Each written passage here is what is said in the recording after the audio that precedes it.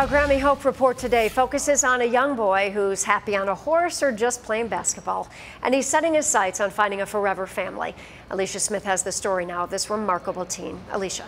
Foster children in Michigan are the stars of our Grammy Hope reports because they're hoping to find a mom or a dad who will open their hearts and their home to them.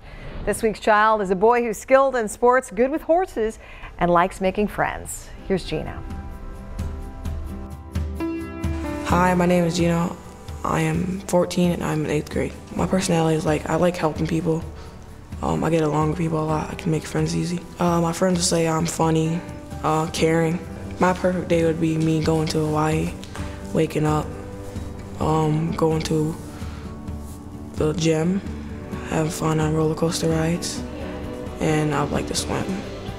I would like to live in the city. I would like parents that a mom and dad. I would like siblings that are older than me. I would like to play sports, like a phone, and just parents that care for me and that let me be active. I just want a forever family to care about me. And if you'd like to learn more about Geno, please call the Michigan Adoption Resource Exchange at 800-589-6273. You can also help Geno by sharing this video on social media.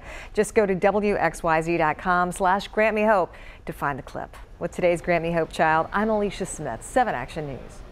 Alicia, thank you so much for sharing these stories.